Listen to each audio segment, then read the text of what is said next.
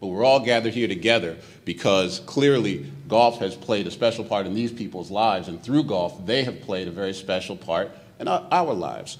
And they are really visionaries, they're pioneers, and leaders in the truest sense of the word. And what we're here to do today is to learn from them, to hear from them, and hopefully even to challenge them on the things that they have done and the things that they intend to do.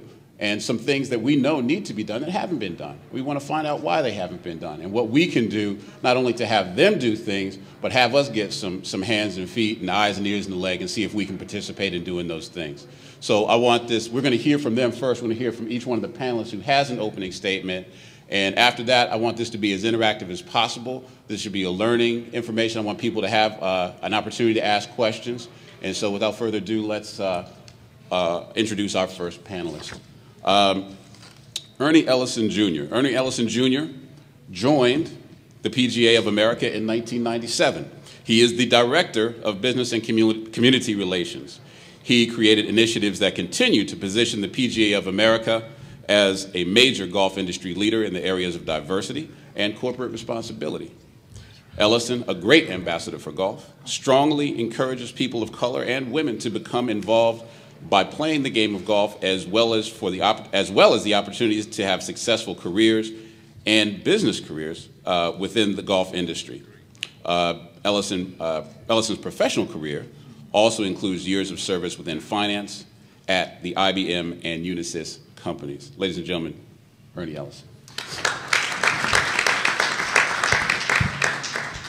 I wrote that for Michael. So,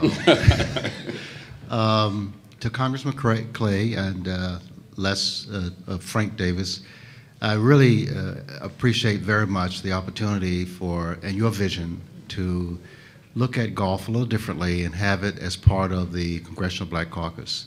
This is the first time, and I think is well deserved at this point in time, and to be done by a leader who's an avid golfer like Congressman Clay. And my only hope is that we'll hear next year talking about some of the great things that we accomplished from this point going forward.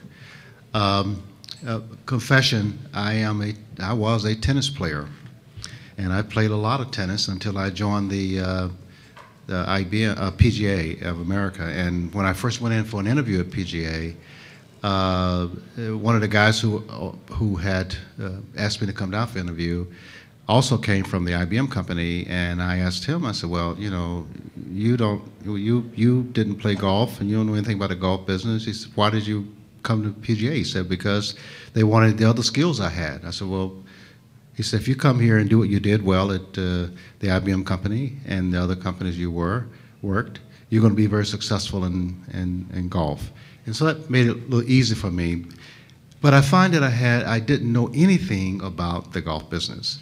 I always consider myself to be a very well-rounded person until I stepped in that building and had no idea that it was a business. And over the years, we've learned how big this business really is. Currently, the last economic impact study that was done in 2005 indicated that the golf industry, in the U.S., direct golf-related goods and services, is $76 billion industry.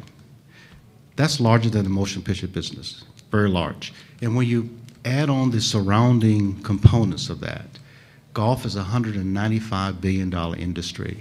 Within that number, it is $61 billion in wages that are being paid to about 2 million people. So you have to ask the question, well, why haven't we known these things as African Americans? Because many of us don't play the game, and we never really view it as a game that is a business. So the message I'm trying to get out there very loud and clear is that, yes, we want to get as many people as we can to play the game, but we certainly want you to understand that there are some careers in this game. There are ownership opportunities in the game. There are supplier opportunities in the game. If you look at the board positions, you know, there's a focus on getting more and more people, get the boards more diverse around the world. Well, golf has a lot of boards because it consists of a lot of small businesses. And I just strongly feel that if there's one message that I can leave with you, and that message is that it is a business. It's a sport, a very important sport, where all the things that you're going to hear about in terms of life skills and what have you are great for our kids. But if they understand and you understand that there are careers that they can have in this business as PGA professionals, as LPGA professionals, as lawyers, as doctors, as accountants. Some you have to play the game well to be successful in this business, but most of them you don't, because most of that 2 million people don't play golf. So, and I would like to see us really become more aware of this and find ways that we can educate our kids and find out the processes that we can go through to get them become more aware of careers in golf. So my opening statement is it is a business, and I really think we need to focus on the aspect of it being a business as African Americans. Thank you.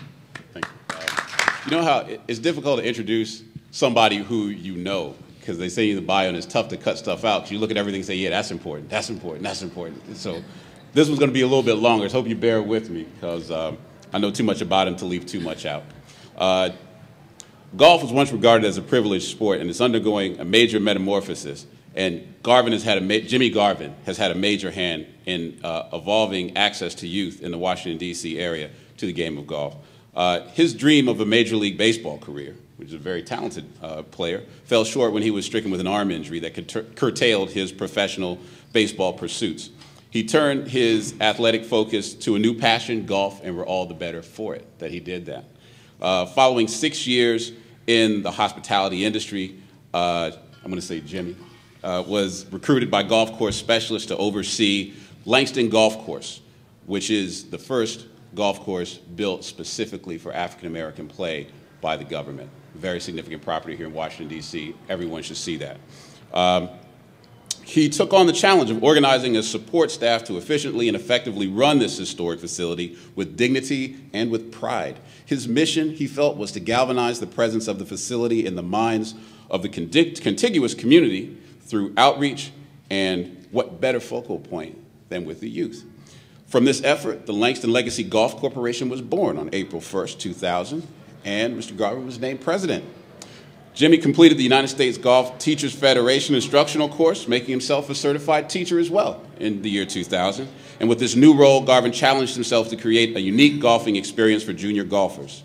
He co-founded the Langston Interpretive Education Center, conceived on the premise that all junior golfers participating in the various programs would first be challenged in the education center prior to any challenges on the golf course.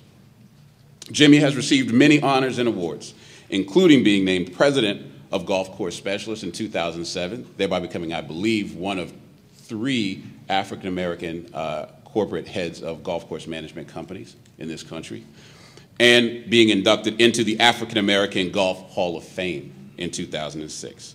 Jimmy Garvin is involved in a number of organizations and events that benefit the local and international community. And to all golfers, Jimmy stresses his 5 Ps: planning, patience, persistent, preparation, and possibilities. And wherever he goes, he always chants his motto: golf is the carrot, but education is the key. He is a leader, he's a humanitarian, and I'm proud to call him a friend. Ladies and gentlemen, Jimmy Garvin.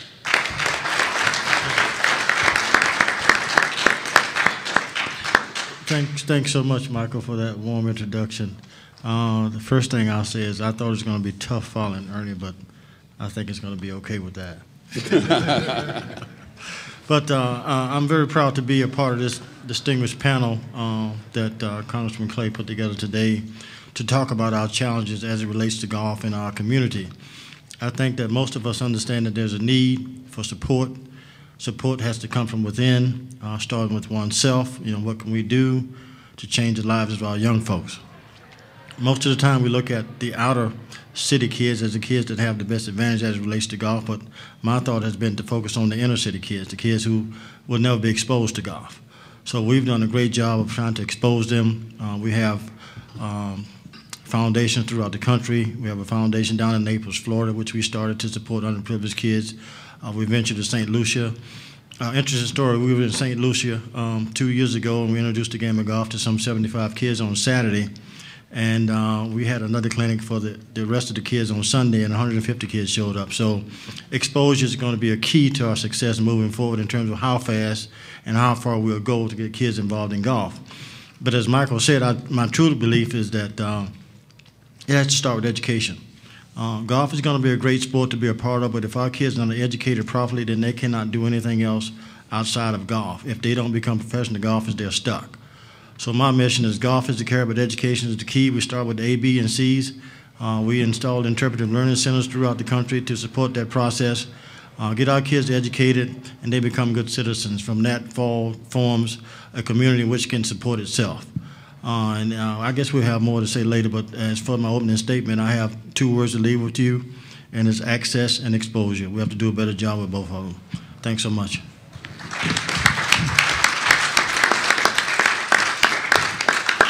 Thank you, Jim. Our next panelist is Junior Bridgman. Ulysses Junior Bridgman is the owner and president of Manna Incorporated and ERJ Incorporated, which currently oversees the administration and operation of over 280 franchise restaurants that presently employ approximately 9,000 employees, making him the 2nd largest franchisee in the United States. And as the franchise tagline goes, I'm loving it. Bridgman holds a Bachelor of Arts in Psychology from the University of Louisville in 1975. And in his spare time at Louisville, he played a little basketball, which led to a stellar 10-year NBA career with the Milwaukee Bucks and Los Angeles Clippers. Mr. Bridgman's leadership skills were further developed through his 11 years with the NBA Players Association. He is actively involved in the Louisville community. He currently serves on the board of directors of the Fifth Third Bank, the Library Board, the West End School Jackson Hewitt Board, the PGA Board, and most recently joined the Naismith Basketball Hall of Fame. He serves as past chairman of the Board of Trustees of the University of Louisville. Bridgman Foods has received many prestigious awards from Wendy's International for both organizational and operational excellence. And he has also received an array of awards for personal achievement, for leadership, and community service. Mr. Bridgman and his wife Doris are the parents of 3 children, Justin, Ryan, and Eden. Ladies and gentlemen, a man who's been successful in at least 2 lives and is probably on the way to 2 or 3 more, Mr. Junior Bridgman.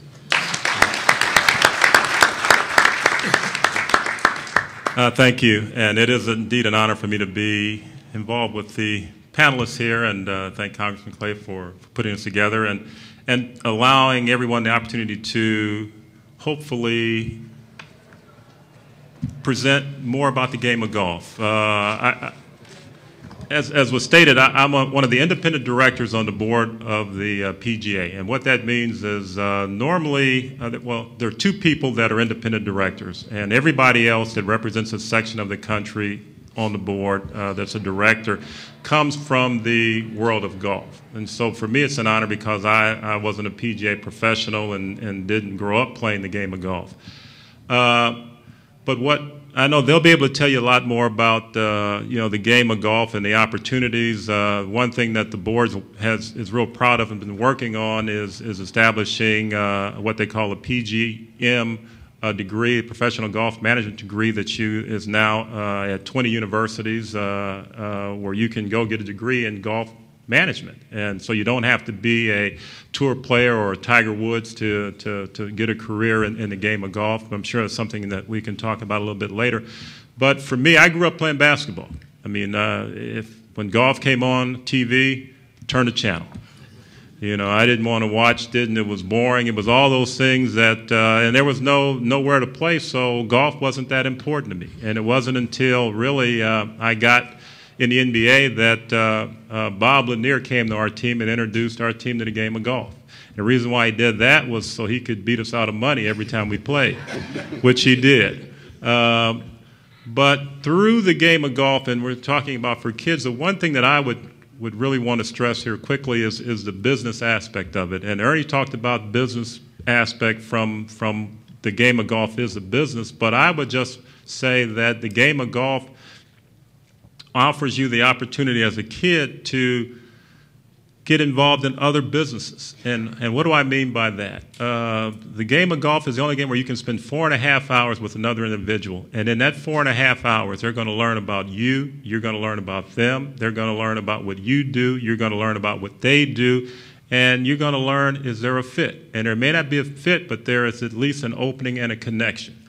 Best example I can give, Wendy's franchisee had about 15 stores and had the opportunity to play with the then CEO of Wendy's. He said, come up to Columbus and let's play golf. So I was a fair golfer, but he took me out to Muirfield, big-time course, and I invited a friend of mine to come along. So we're playing the CEO, another executive from Wendy's. And we've got a $10 bet. At the end of the round, somebody's going to lose $10. Well, he wasn't as good as me. So going into the 18th hole, we were up. And so I looked at my friend Al, who was playing to me. Al had a putt that would close him out. I said, Al, do not make that putt, whatever you do. And Al missed the putt. They won $10, and today I got 161 Wendy's restaurants, so it was probably a good investment. So. But what I'm trying to say, that the game of golf, when you spend that amount of time with somebody from whatever industry, it may be somebody you had no idea you'd ever meet as far as a charity outing. It may be someone that you always wanted to meet. But our kids need to understand that the game offers them access to areas, to people that they probably would not be able to ever get involved. And they can use that to grow into other areas in their life and get involved in other businesses, other opportunities. And so that's my opening statement and the point I'd like to make. And now I'll turn over to real experts here. Thank you. You sound like an expert to me, right? You got to know when to hold them and know when to fold them. Right? Let me next introduce Ms. Renee Powell. Professional golfer and educator Renee Powell is one of only 3 African-American women to ever play on the Ladies Professional Golf Association Tour. She is the daughter of the late William Powell, the only African-American to design, build, and own and operate a golf course in the United States. Yeah.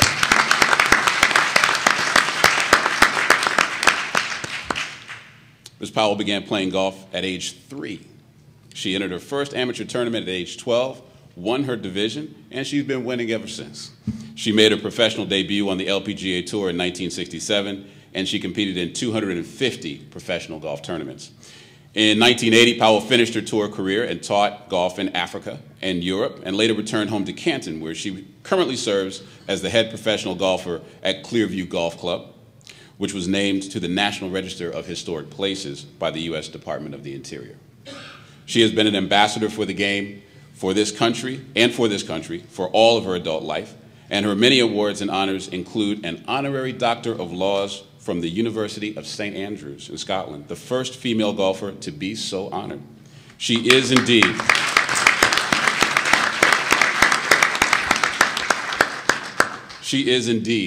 the First Lady of Golf. Ladies and gentlemen, Dr. Renee Powell. Thank you very much. Thank you very much. And first of all, I'd like to thank Congressman Clay for hosting this and for really bringing golf to the Congressional Black Caucus. I mean, this is great. And thank you to Mr. Davis for all of your help. As you see, I started off very, very young. So I've been playing golf for a few years, little over half a century, actually. But I started off, my dad got me involved with the game of golf at the age of 3, and he became involved because he fell in love with the game as a young age too, as a youngster of 9. So he grew up learning to caddy and learning to play golf at the same time. After high school, though, he found out that he was no longer welcome at the same courses that he played as a high school student, and when they had their team matches. He and his older brother started the very first high school golf team in their small town, where their family was the only family of color. And sort of to fast forward, my dad then, he was a veteran of World War II. He was in Scotland and England in the European theater during World War II, and was able to play all golf courses over there. He came back to the United States and found out he was no longer welcome to play, still no longer welcome to play the area courses that he grew up in. And so he then decided that what he would do is to somehow, some way, with his knowledge, with his determination, and with no money, build a golf course, of which he did. And that was in 1946. So, a few years ago. And But he always felt that golf was a great sport for youth, for youngsters. And he said what he found fascinating when he saw them building this golf course back in 1926. He said they were hitting the golf ball and they weren't running to get it. They were walking to hit it again. You know, as a youngster, he was used to running to, you know, get the ball and hit the ball, you know, and to throw the football or basketball or baseball or whatever. And he became so fascinated by this sport and felt that what a great sport for young people. And he, throughout his entire life, had always worked very, very diligently in teaching and educating young people in the game of golf, because it does teach so many lessons of honesty and integrity and perseverance. I mean, he was such a great example of all of those. And so as he taught all of us, taught our entire family to play, I learned to, I played golf in junior golf tournaments and collegiate tournaments and amateur, and then ended up in professional golf. So I went from being a professional golfer to being a golf professional, where I now have been able to spend a lot of time educating young people. And the thing is that, you know, I think that years and years ago, now, I played here in Washington, D.C. back in 1959 at Langston Golf Course. Played a junior tournament there. So it's really sort of nostalgic coming back into this area again. And I went out to actually to Langston today. But back in those days, there was an organization called the UGA. I don't know how many people in the audience will remember the United Golfers Association. Some of you who are maybe my age or older. But it started in 1926. And because of the fact that there were no courses around that people that looked like me could play, they started, except unless they were city courses like Langston and East Potomac, I think were the two here in this area. There were a couple in Chicago and Detroit and the various cities. Well, the UGA had programs for youth, too, for youngsters. And so they had their member clubs. At Clearview, we had the Clearview Par and Birdie Club, and all these clubs had programs directed to youth. Now, for some reason, we've gotten away from that. We've lost that. And the youngsters were not just taught golf, but they were also educated. They were taught about life. They were taught about things that you could do by using golf as that tool and using golf as that carrot. And somehow, as I say, we've gotten away from it. So I think that we, as we've gotten older as adults, have sort of lost that, and we need to get back to educating those, showing those youngsters at golf that there's a beacon of light at the end of the tunnel. And they can do anything and everything from the game of golf. You don't have to be a golf professional, as Junior said, going into business. I mean, there are things that throughout my life I've been able to write. I've been able to design clothes, golf clothes, sports clothes. I've been able to do some commentating and teach and play the game. But there are so many different areas. It's allowed me to travel the world to teach others throughout the continent of Africa and elsewhere in the world. But I think that we need to get back to really allowing the kids, because they don't always see, you know, a lot of them want to maybe become professional football players or basketball players or baseball players, but when they meet those other athletes say they wish they would have taken up golf at a younger age. So all of those basketball, football, and baseball players also love the game of golf. So I think what I really want to say is that, you know, we need to make sure that we educate them, to all of our young people, to the benefits out there. You know, it's when you think about playing around a golf, it's 4 to 4.5 hours, but you don't even think about it, and you're getting exercise, mental, physical, and exercise for the soul too. And you know, I know the First Lady talks a lot about she's taken up obesity in youth. And you know, playing golf, you need to eat properly if you're going to do it well. You're going to get your exercise, you're going to sleep well, you know. And so there's so many positive aspects there. So it probably is making sure that they understand the benefits that are there, not just, you know, going out and hitting the golf ball, but there are things as we go along, that whole educational part, being able to get scholarships as they go on to school and educate themselves to where they need to be in later life. So I think that's where those are my sort of my opening statements, that education and all the benefits that there are for our youth in golf, and that we need to show them and to be the beacon of light for them, show them the light at the end of the tunnel. Thank you.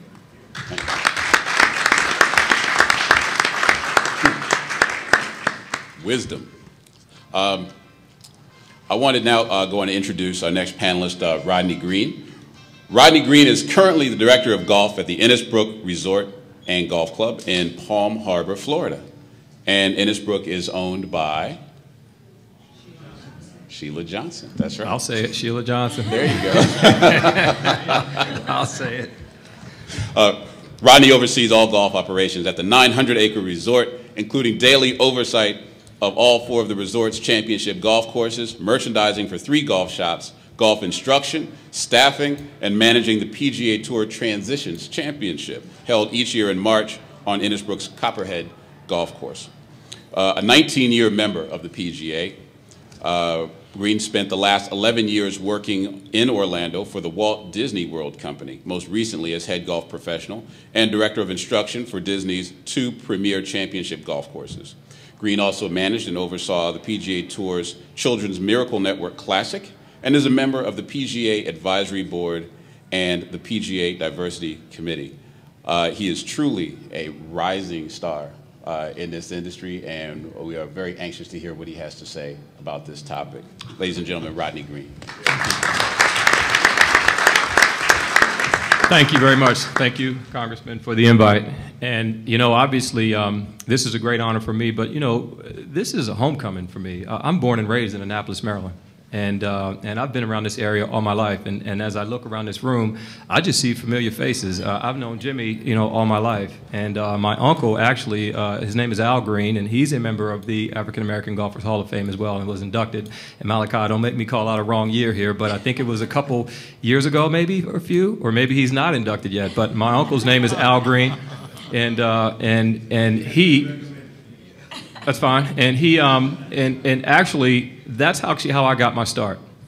You know, I've been around golf all my life, and so I've been very fortunate where a lot of people were not exposed to it at a young age, and I was exposed to it at a very young age. And I played golf in the Maryland area, and I grew up. As a matter of fact, I played my high school state golf championship at the University of Maryland, and out of 148 golfers, I was the only black, and that was in 1980. But 1980, I was the only black, and at that time, I had never heard of another black golfer, and I had gotten an offer from South Carolina State. And I remember my dad and I drove down to Orangeburg one summer, and I had never seen another black golfer. I thought I was the best black golfer in the world, and I never saw another one. It had to be. I had to be the best one. And so when I got down there, there was a cat on a team from Mobile, Alabama, a dude from the Bahamas, a dude from Charlotte, and they beat me like a drum. I mean, beat me like a drum. And I said, Dad, this is where we're going to school right here. And so I went to South Carolina State. And when I graduated, I turned pro. And I went out and I chased my ball around, as we call it, and you know, lived in the back of my truck and did that whole mini tour thing for a while. And then I had gotten to a point where I realized that, you know, my game just quite wasn't able to get to the next level, but I knew I wanted to be around golf, and golf was my love and my passion. And so that's when I went the business route. And Renee said it a little earlier. She said that I am a golf professional. And everyone, there's a difference. I am a golf professional, and what you see on television on the weekends are professional golfers. And that's the difference. I'm a golf professional. We run the business side of it. And so I put the effort in and got my membership into the PGA in 1992 and became a Class A member. And I don't know the exact numbers. I think Ernie could probably help me as well. But probably out of about 24,000 Class A PGA members, there's probably less than 50 in the world. African-American Class A PGA professionals. That are Class A's. There's a lot in the internship programs and working toward it, but there's not 100 that I know of that out of 27,000, 26,000, that's a pretty big number. So it's a distinct group to be in, and we know each other. We know them all. And so getting my Class A at the time, I worked everywhere around here. I worked at Haynes Point.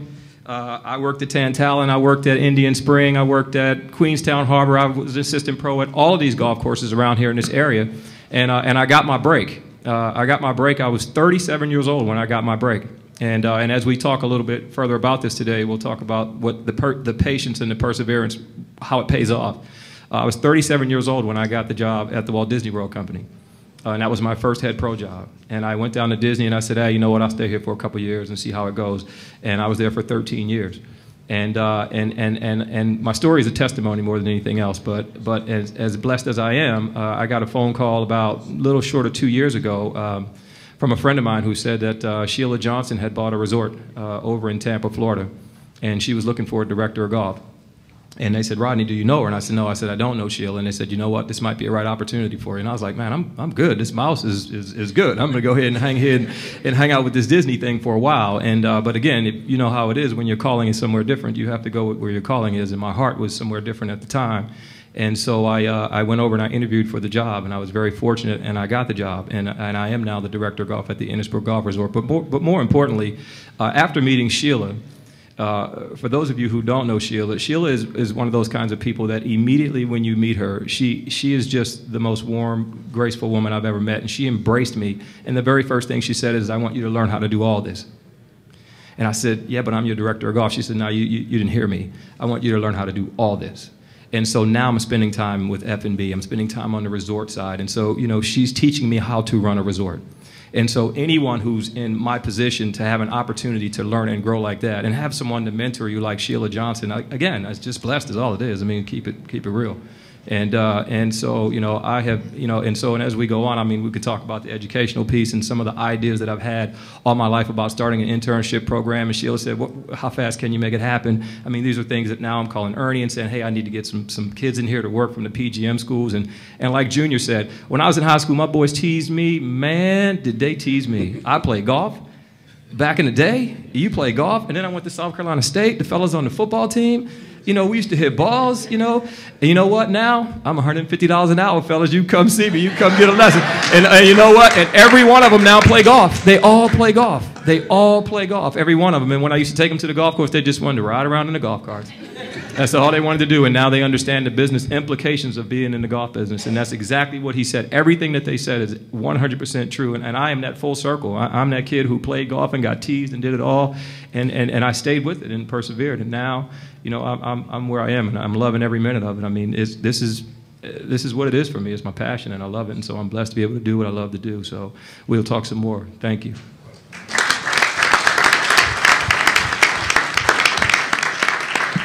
Terrific. Thanks so much. You know, another little known fact, you can remind Sheila that when I was a little bit younger, Sheila Johnson was also my music teacher. Yes. In middle school. She's a very accomplished musician. So after she finished teaching you the resort business, ask her to give you some piano lessons. Right. Right. She can hook you up. Our last panelist for now is Dr. Marshall Banks. Dr. Marshall Banks has an extensive background of over 40 years of teaching, student advising, research, grant writing, curriculum development, and community service in the areas of health, physical education, and recreation. Dr. Banks has been on faculty at Howard University as a professor since 1978. He also served as department chairman of Health, Human Performance, and Leisure Studies, formerly the Department of Health, Physical Education, and Recreation, for the last 20 years. Dr. Banks is currently president of the Langston in the 21st Century Foundation. This foundation, in collaboration with the Jimmy Garvin Langston Legacy Foundation, has successfully developed after-school and summer programs and research projects that include Langston in the 21st Century, Learning Center Initiative, Extra Physical Education Progress, the PEP initiative. Projects under Dr. Banks' stewardship have received over $3 million in public and private funding. He is the money man. Dr. Banks has an extensive publication record in major journals and one book in the field of physical fitness and recreation leisure studies. He is a scholar, he is a coach, an instructor, a teacher, a mentor, and a friend to many in this city. Ladies and gentlemen, Dr. Marshall Banks.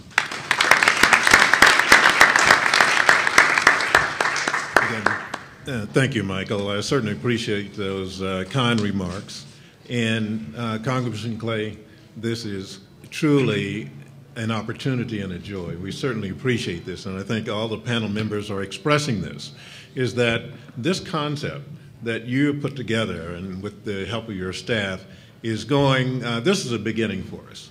It's a beginning. It's a beginning step. This is the first time we've tried it, but I think what the panel members are suggesting to you at this particular point is that we just need an opportunity.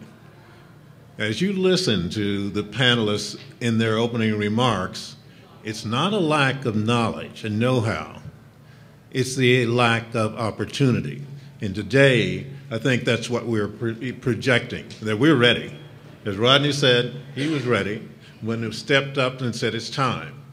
And my involvement has been with the project now with Jimmy for the last 10 years.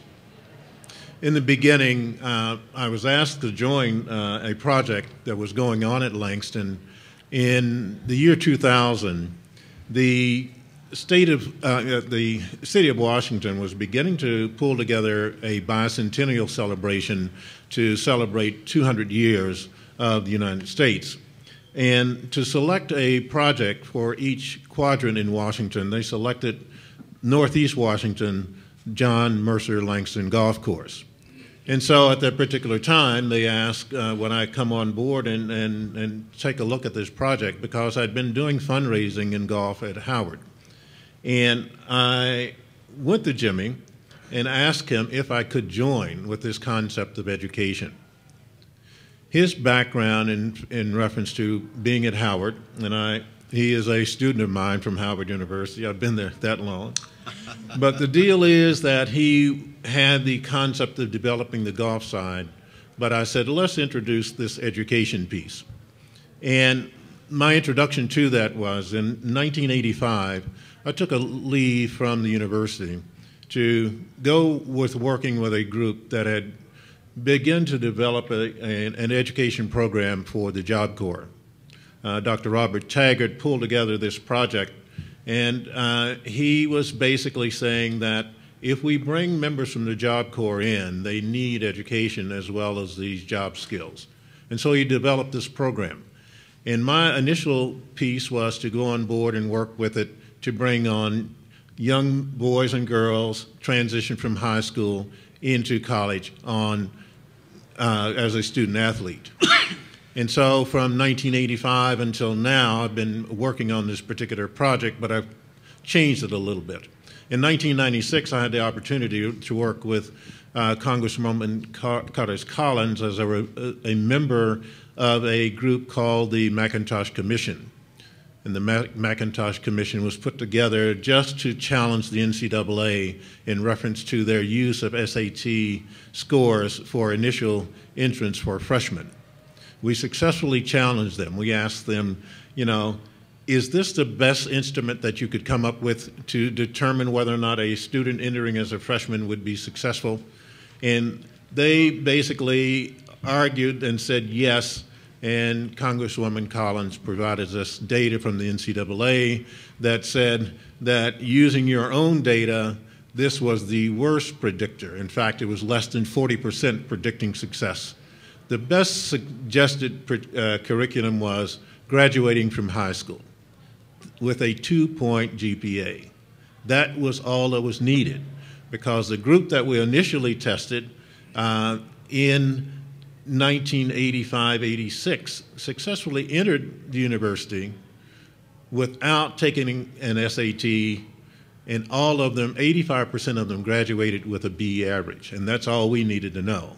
And so we challenged them now. There's no major issue with that. I took the same concept to Langston, working with it. We have over 400 kids we deal with in the summer. They learn how to play golf, and they also learn this academic piece. And so our thrust is that if we can produce the most technical piece to these kids, that is technically, they don't have exposure to laptop computers, they don't have exposure to the internet, they don't have exposure to learning while they're on these programs, and that's what we've done at Langston. And from that combination that we started 10 years ago, we now have students in college. We will graduate our first student next year, and Destiny will finish this spring, graduating from the University of Richmond with a Bachelor of Science degree in engineering, and she also plays golf. but we are entering students every year. I teach a golf class at Howard, and I invited Ms. Powell to come by a few years ago to give us a golf clinic. But in the class the other day, a young lady came up to me and she said, "Dr. Banks, do you remember me?" And I said, "No, not quite, because I have quite a few students every year, and I remembered her face, but I couldn't remember her name." She said, 3 years ago, you gave me a check for $2,500 from Langston Golf Course to help me get started in my college career. She's now a junior at Howard University, and basically that was the bottom line. Our students are coming to Langston, they're learning, they're getting involved, and they're being admitted to the university. And so what I want to do is leave today is this idea that, you know, if my concept dealing with the NCAA, I was only bringing a few boys and girls to the college level. Those who were the superstars, the junior bridgemen, the crew that could play and get involved, but we weren't getting to the masses. We had to go into an after-school program, a recreation program that got to the masses. We have over 400 kids at Langston every summer. And so at this particular point, we have to figure out how can we get this education piece to the masses. It's okay to build character with NCAA athletes, but it's an extremely, extremely well-desired composition for our kids to say, will I have an opportunity if I don't play basketball or football? You have an excellent opportunity throughout the United States. Every major city, we're trying to get this program in. So Congressman Clay, this is a start for us, and I certainly appreciate it. I'll close now, but I think this opportunity, and we'll entertain your responses and hopefully get this education piece over. Thank you. Thank you very much. Thank you. Michael, before we begin the Q&A, can I just again say thank you to this excellent panel we have assembled. You have shared with us your stories and experiences, and they are remarkable in themselves. So again, thank you all. Can we show our appreciation for this panel?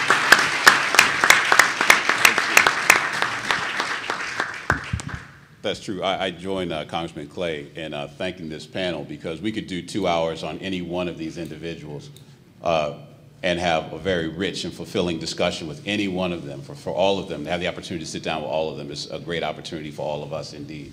And we do thank you.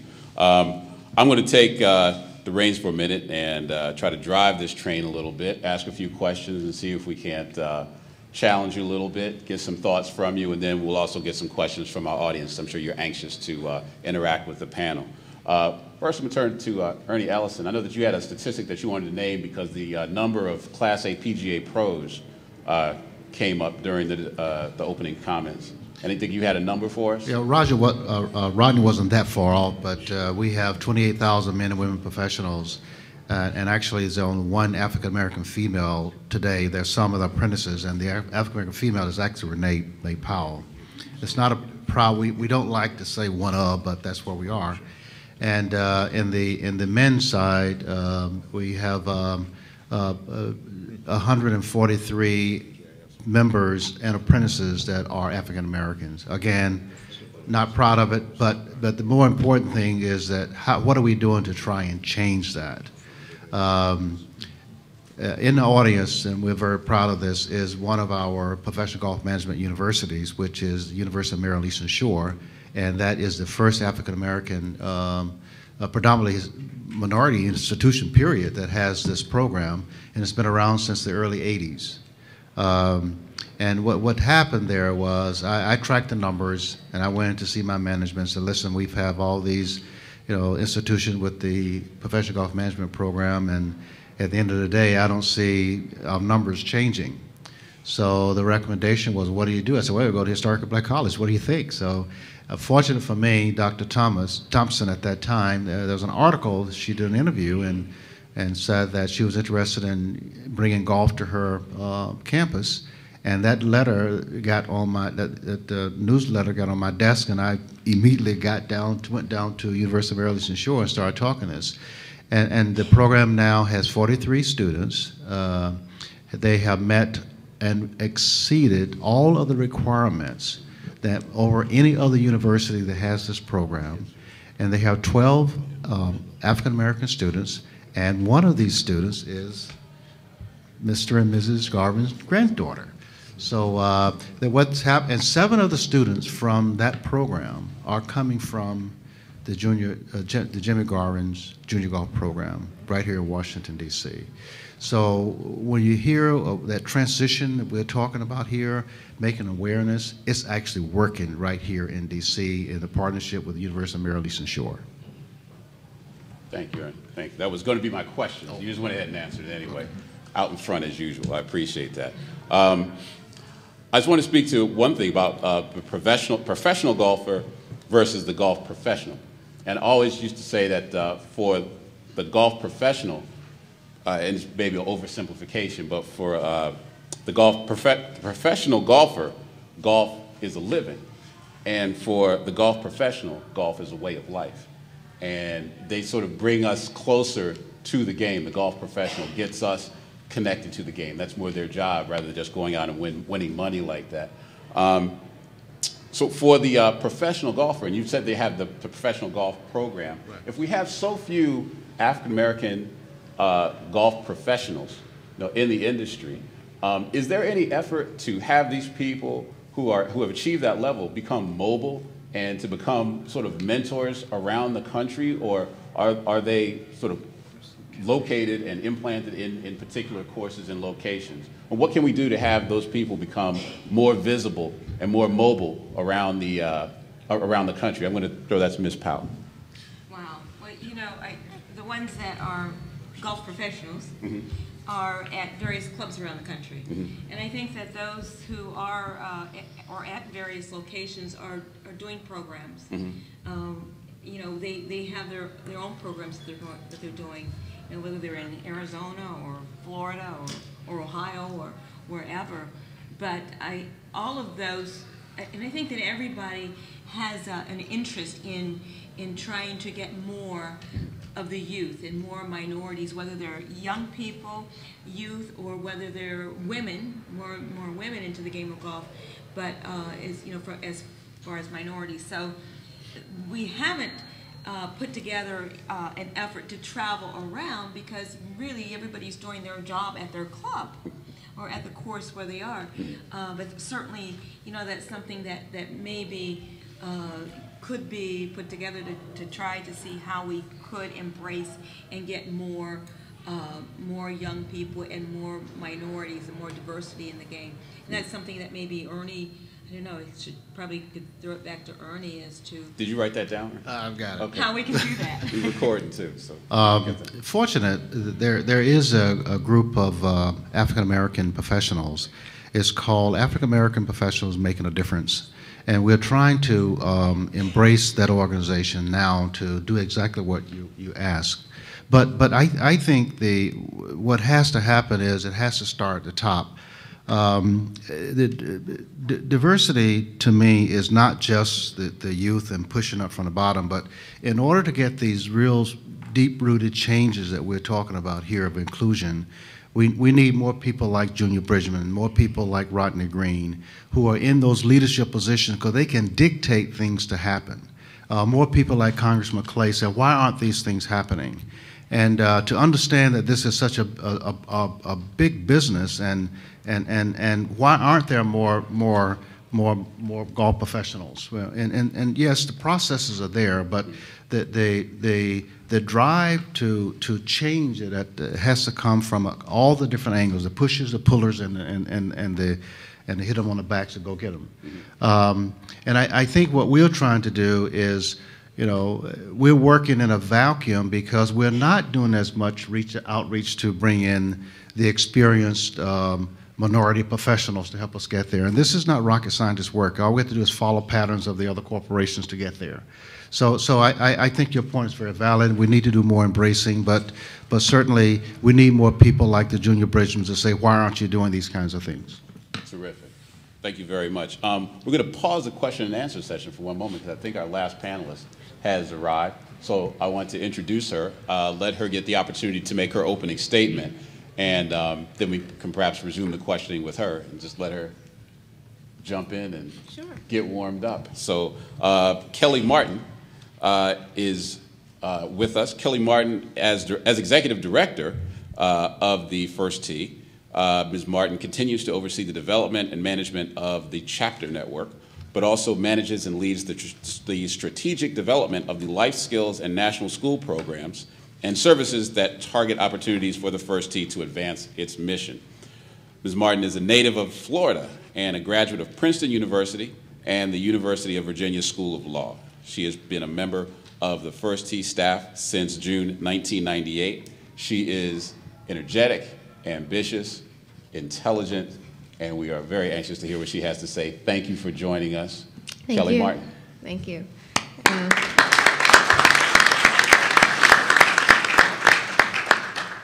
Hi, good afternoon.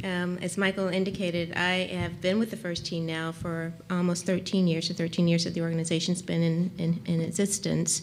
And a little bit about us, we are a youth development organization that happens to use golf as a vehicle for teaching young people the values and the skills that they will need not only to be successful on a golf course, but in other areas of their life.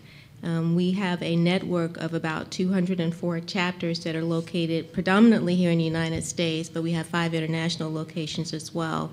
Our chapter network is locally based. They are comprised of individual not-for-profits throughout different communities in this country, same overseas. And we also have additional delivery channels where we're reaching out to young people and we're taking the game of golf to where we find them most, which is at this particular point in the schools. So we have a national school program that is introducing the 9 core values, what we call the 9 core values, to young people to give them an opportunity to get exposed to golf, which is a sport you don't typically see in the schools and certainly not at the elementary school levels.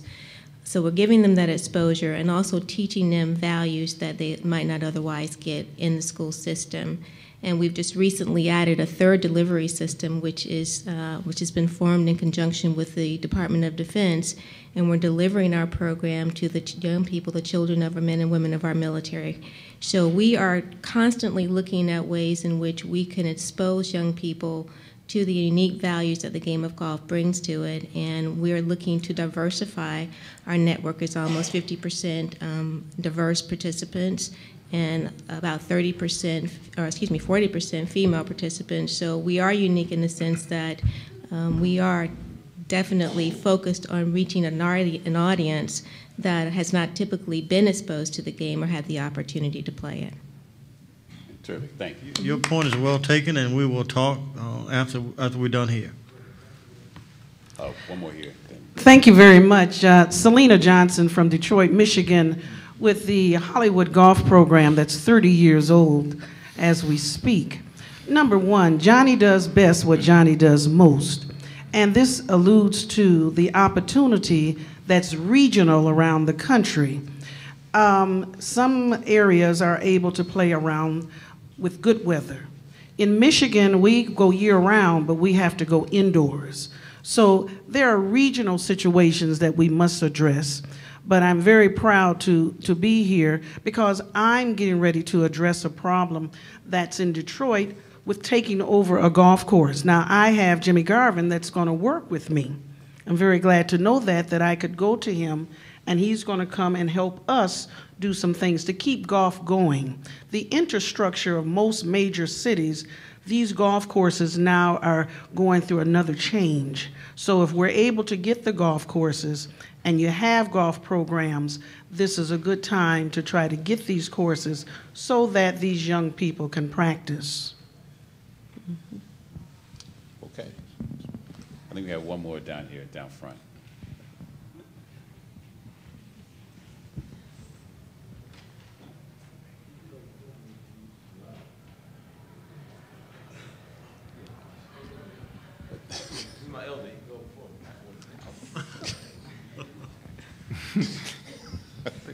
Well, thank you. I just had one quick question. You mentioned earlier about sports agents involved in golf. would there be, what opportunities are there for minority sports agents in terms of representation of the players, and could they play a role in the development of golfers the way they do in sport with football and basketball, et cetera? Yes, but I'm not knowledgeable enough to tell you how that process will work. I've actually had some conversation with IMG to ask them if there are ways that they could mentor, create an internship for an individual of color that really wanted to get into the agency side of the business. And they're looking at it, but they're very slow because they look at how can we generate revenue, and that's the big thing with these corporations now. That they're not as focused on the outreach and charitable and diversity angle as they are in terms of making money. Somehow, you know, we need to look at very closely how can we get at least a little more opening there for a little more room for internship and development programs in those areas. But I really don't have a great answer for you. Well, and you know, and I was going to say too, and I think part of the challenge is too is that the knowledge that, you know, golf is not a quick return investment. And I think the challenge is when most people are putting up hundreds of thousands of dollars on somebody, they want some return. And you may put up 100, and Tony, and I'm sorry I didn't recognize you. How you doing, man? Good to see you again. And I think what happens is that when you put up that kind of money, you know, you may not get a return on that. You know, these people who put up this money for Michelle Wee, she just now starting to do it. She's been out there for 6 to 7 years doing her thing. And I think that's the challenge when we're talking about these athletes who say, we got athletes who want to give, who got this money. Okay, but if they give you, you know, $500,000, when am I going to get my money back? And you know what? You might not even get it back. And I know some young cats down in Orlando, which is the golf mecca. This little kid, Ty Tryon, this kid was a beast coming out of high school, a bust. Hadn't heard from him since. Hadn't heard from him since. So that's a part of the challenge. And I'm talking with Ray as well, is trying to find, I'm not talking with you, but I'm saying, listening to what you said earlier about trying to get some sponsorships and some investments and people putting up this money, they have to understand that if you put this money up, it's a chance that you're taking. And that's where I think most people are a little bit pumping their brakes a little bit when it comes to giving these kids this money, white or black, is that, you know what, I might not get nothing back from this. So in this economy today, you know, are people going to be investing this kind of money and you may not get anything from it? That's just the real of golf. And because like you said, you don't come out of college in golf and sign a 5-year, $50 million deal. No golf. Tiger didn't do that, and he was the man. And he didn't. Well, Nike hooked him up though, but nonetheless, you don't. He didn't come out with a deal on the PGA Tour. You got to play to keep your card. You know, I know guys that have made $1 million this year and lost their card last year, and the next year, literally made $3 million this year and are unemployed next year. That's golf. So it's a chance, and most people aren't willing to take it. That's the deal. The only thing I would add that if you're an agent, you probably represent more than one sport, athletes more than one sport. I would still go to a group of people with means and see if they would put a fund together, maybe corporations, but more likely it's going to be individuals. And so if I'm an agent, I want to get into golf. I get this fund set up, and I say we're going to invest in 5 key players, and you got to go identify them, but I'm not just looking for the return on his players. I'm going to put money into the agency. So as he represents guys from football, basketball, baseball, I'm going to get money. I mean, I'm not just relying upon golf, and that may be some way you could get that done. Because 1 out of those 5 might be successful. Final question. How you doing? My name is Frederick Thomas. I'm from Milwaukee, Wisconsin, so it's nice to see someone else in the building. I'm in the process of starting my own artist consulting firm. A gentleman who I represent is a phenomenal musical prodigy. He plays professionally with Chuck Brown. He has 14 Grammy nominations, 37 million albums in sales. But what I was thinking about while I was listening to everyone on the panel is, like, there aren't too many people here, no disrespect, that's my age, in my age group. So that goes to show you that, once again, the interest level has to be developed, I'll say. And what I think I might be able to bring to the table is, 1, I'm going to talk to the artist who I'm speaking of and see if he's interested in golf, because I know that I am. My grandfather used to play, and I definitely want to start learning to play because I think it's good for the mind. And it's not about money for me. It's just to learn the discipline to play this game. But I think other artists and people in the entertainment industry might be interested in it as well. So maybe that's something that I could bring to the table as a young entrepreneur. And then second, I'm connected to a grant writer. So for yourself here as well as others in the room, if you have businesses that might be able to benefit from a grant writer, this gentleman has, as well as my sister, they run the business together, has a really good track record as far as getting grants through, and I'm interested in getting all of the business cards up here because that's why I came here tonight. I wanted to network. That's what you're doing. That's what you do, man. You done That's it. what you do. Thank you. You did it. That's what you do. Here, I'll take this. I'm going to say we're going to finish out now because I want to be generous and respectful of the panel members' time because they've been very generous and respectful with us. So I want to close the panel now, and I think that they will be kind enough to stay around at least for a couple of minutes as time will allow them with their various other responsibilities and commitments at the CBC week this week. Please approach them. They've all said, come and get my card. So as soon as we finish, just come on up and get their cards and talk to them, and they will give you more information and be able to deal with all the questions.